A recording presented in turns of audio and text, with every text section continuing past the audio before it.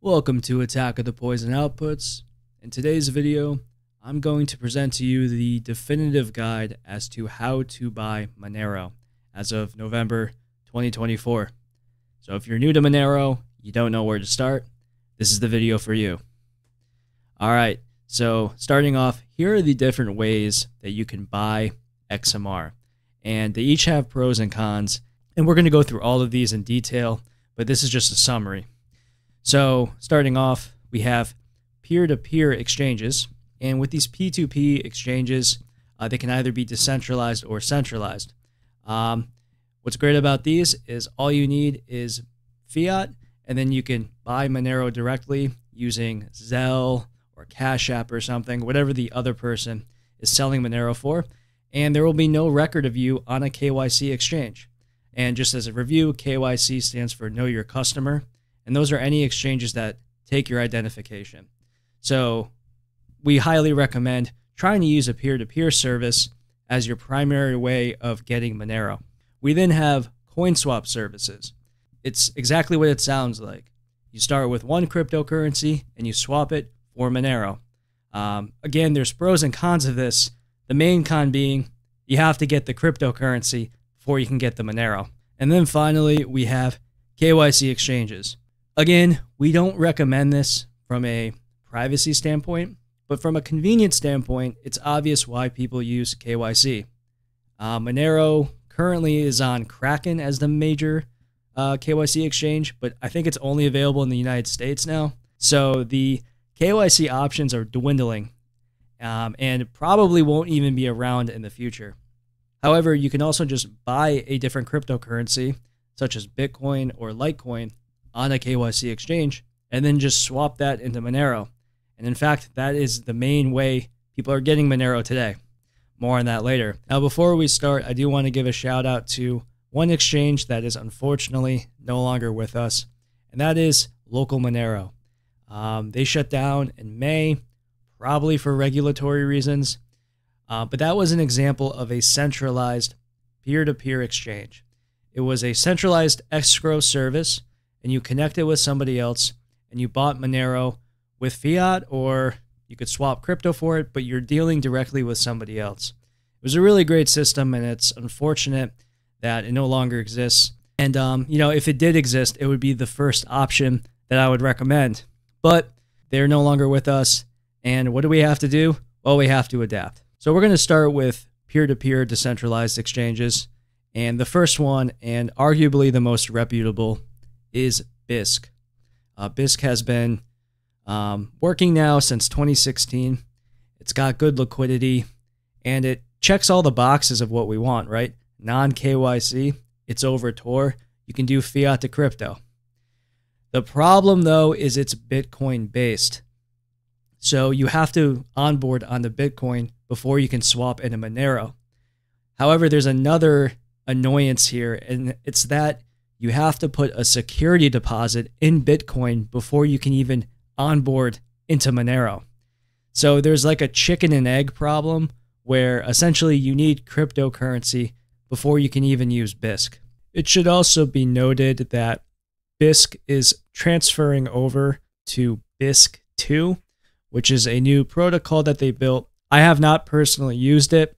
What's important to bring up, though, is that there is an option to onboard directly to Bitcoin without putting a security deposit down, which is pretty cool. Yeah, again, I haven't used it yet, but if you are liking BISC, you may want to look into that because I think within the short term, they will be transferring all their order books over to BISC2, and that is going to take over. And then you'll have that option to just onboard directly into Bitcoin with fiat. We now have Haveno Redo, which is essentially a fork of BISC. This is also a peer-to-peer decentralized exchange. There's no central entity here, right? It's exactly like BISC. The difference, though, is it's based on Monero. So that security deposit I mentioned that you have to put down in Bitcoin, well, in this case, you put it down in Monero, which is obviously really annoying. But everything else is basically the same as BISC in that it's non-KYC, decentralized, it's over Tor. The governance structure is a little different, where the team is anonymous essentially, whereas with Bisq it's all open and structured.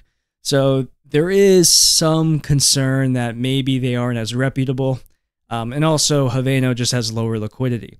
However, it has grown quite noticeably even within the past couple of weeks. This has only launched in April of 2024, so it's still pretty new, and the growth has been pretty noticeable. So definitely check this out if you're interested, and being an early adopter is definitely a feather on your cap. So, get in early while people still are learning about it, and then, hey, you can promote it to other newbies as well. So here are some peer-to-peer options without XMR. So with these websites, you can use fiat and you can buy a cryptocurrency. And then with that cryptocurrency, later on, you can swap it into XMR. So that is convenient, and there are a bunch of different sites for this. Some of them require KYC, such as Paxful. The others that I listed here, like Local CoinSwap, I believe they don't. Full disclosure, I have not used any of these. I have used Bisq and Haveno, but I have not used any of these websites. So, do your own research on that. But they are out there. And yeah, if they're non-KYC, it's the same thing. You can use Zelle or, Venmo, as long as you agree with the other person as to the method. There's escrow involved. And yeah, it's cool.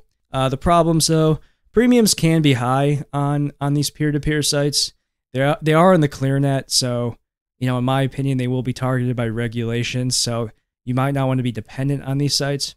And yeah, I think really the biggest drawback is it's just not local Monero. Like, if you use local Monero, you would know what I'm saying. I mean, they were just a pillar of the Monero community, whereas these sites, they're just peer-to-peer exchanges. They're kind of, they're kind of vanilla, but they do work. So now we get to CoinSwap services. And as I've mentioned in previous videos, this is really the new way that most people are acquiring Monero today. And the reason for this is because it is the path of least resistance. It is super easy to do, and these websites are extremely user-friendly. If you don't believe me, put yourself in the shoes of somebody who is buying Monero solely as a utility. You don't care about price or anything like that, right? You've bought Bitcoin in the past, so now, hey, I can just buy Bitcoin and then go to one of these websites and just swap it right into Monero. It just is an extra hop that they have to do, but that's it. Once they get the Monero, they're all good. Wallets like Cake Wallet are super easy because the CoinSwap services are built into the wallet. And Cake Wallet isn't the only one. There's dozens of examples of this. You can go to a website like Truckador. You can swap from Monero or whatever cryptocurrency you have into like hundreds of other cryptocurrencies. It's crazy, and it's pretty much instant. So it's really no surprise that we've seen adoption on these grow over time. So what's the problem?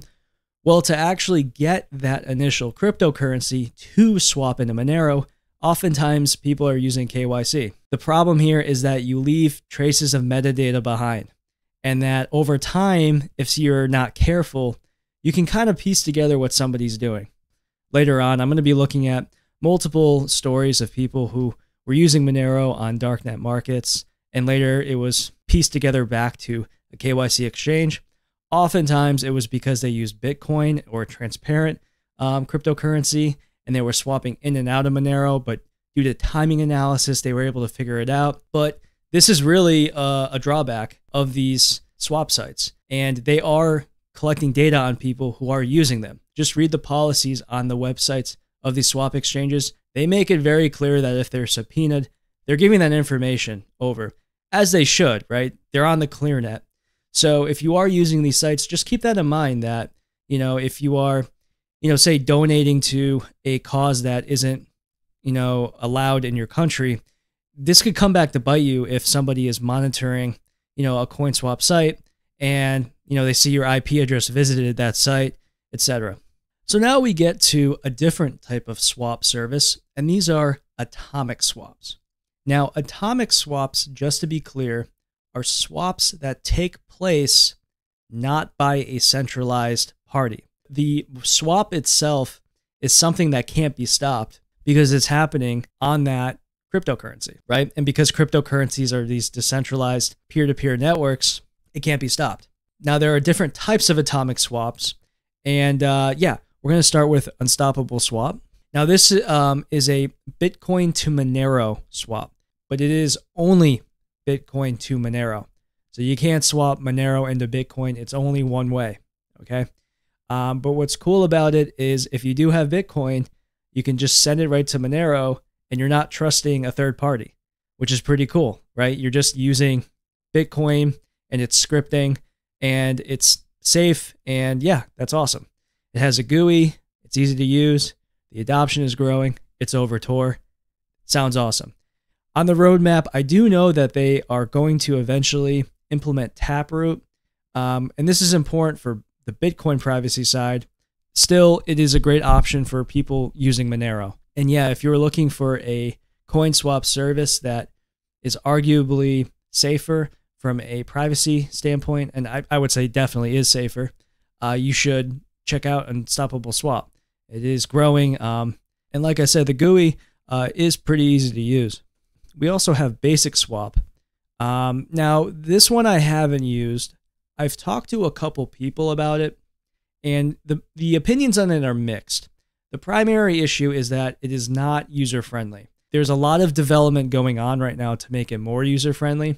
In fact, there was a CCS proposal that just went through, which I'm pretty excited about. What's cool, though, is you can do a swap with another cryptocurrency. So you could go from Monero to Litecoin, for example. It's not just like with Unstoppable Swap, Bitcoin to Monero. There's other options that you can do. One of the issues, though, and I didn't write this down under the cons, I forgot to, you do have to download nodes for each of the coins you're swapping with, which is a pain. I've also read that the Windows version is considerably more buggy than the Linux version. I guess the Linux version has some scripts that you can run that have already been made. If you go on the GitHub, you can see that. Once you get it running, I've heard great reviews about how the interface looks. It's just getting it set up not too user-friendly. So if you're looking for more of a challenge and maybe you want to get in early to help people out, this is a great option. And, you know, I do see the adoption on this growing over time. Right now, though, it's not the best one to recommend, in my opinion, especially to newbies. We also have Trade Ogre, known as Shrek Market for the real ones. Yeah, Trade Ogre, I've used this actually kind of a lot. It's just super easy. It's essentially an exchange with an order book. It's got good liquidity. There's some lesser known cryptocurrencies on there. Actually, no, I've used Trade Ogre primarily to swap Monero with WowNero. That's my main trade on there. I think I have, yeah, that's my main one on there. No, it's reliable. I've used it a lot. I did have an issue once, and their support team, which was on Twitter, I think I had to message them. They responded like very quickly. So yeah, they actually are. It seems like a shady operation, but I've used this a lot in the past. So I don't know if you're interested in the kind of order book vibe. Trade Ogre is nice, but yeah, the problem is it's centralized. And now we get to KYC platforms, and of course, Kraken is the main one right now, at least in the United States. I've already talked a lot about why KYC is bad, and it's because of all the metadata that you're giving away. But there are some pros to it, I can't lie. Mainly the strong liquidity. It's instant. So the convenience is very strong here. And, you know, if you find an exchange with a good rate, I can understand it. And I don't, you know, like to stress this, but it is true. If you are somebody who is buying cryptocurrency as an investment, then you definitely should be using a KYC exchange. I mean, you're going to pay your taxes, right? You're going to pay your taxes, and, you know, you'll just keep a log of all your transactions on that KYC exchange, and you're fine, right? So there is a point to having KYC, even though, like, for me to recommend it to somebody, if I do say, you can use KYC, I'm immediately going to follow that with, but you have to be careful. Why should you be careful? Well, I mean, all of the trades that you have made are going to be logged on that site. And if that data were to ever leak, well, you're giving away a lot of information about yourself. So people will know how much Monero you bought, when you bought it. They're going to have that dorky selfie that you took a while ago. You know what I'm saying? They're going to have your name, address, etc. So it's not the best situation to get yourself into if you're putting in a lot of money on a KYC exchange. However, if you're just smart about it and you understand these issues, then analyze your threat model, and you can use KYC. So I'm not going to be a total hardliner and say that you can never use KYC. I understand the point of it, but just be aware of the risks. And if you do recommend KYC to somebody, try to point out these risks, especially something like a $5 wrench attack, because these have happened and it's very scary. Or scammers. You know, if this data leaks, scammers are becoming more and more sophisticated, and you can lose your crypto. And you know, frankly, most people using cryptocurrency are not that technologically savvy and will get tricked, is what it is. Now, here we have Sarai, and this is currently in development. It's created by Luke Parker, who, if you saw my last video, you would know we are already indebted to him, but of course, he's also making what could be one of the most important decentralized exchanges for Monero going forward. What's cool about this one is it uses these liquidity pools of different cryptocurrencies instead of the buyer-seller method that I've been showing you for a lot of these peer-to-peer markets. So it's a kind of a different way of doing the exchange. Now, currently, it's not available. I think it's still in like testnet. They're kind of just working on it. Probably next year, maybe 2026, we'll see this in action. And I do expect it to be a really great resource for people who do have cryptocurrency that are looking to onboard on a Monero. I already kind of went over this. What's the free market doing? They're buying Bitcoin or Litecoin on a KYC exchange and swapping it into Monero. This isn't the ideal way from a threat model perspective, but it is what they are doing. But what about the future? And, one thing I will say is I don't know how much longer these coin swap services are going to be like easily available. There are, of course, complications with like legality in different jurisdictions, and I don't know if it can even be enforced. These coin swap services are definitely a thorn in the sides of chain analysis because, how are they monitoring all these different cryptocurrencies, immediately swapping into these other cryptocurrencies? It's a total nightmare. So we'll see if they eventually start trying to go after these coin swap service operators. I don't think they can, but at this point, they'll just make up some laws because that's what we've seen, at least recently with, Samurai Wallet or Tornado Cash. The rules don't really apply to them, right? And finally, Kraken in the United States is very, very likely to delist Monero in the future. They've already delisted it from all of the European countries. And the United States, I believe, is next on the chopping block. It's also possible this will never happen and Monero is going to be relisted on exchanges.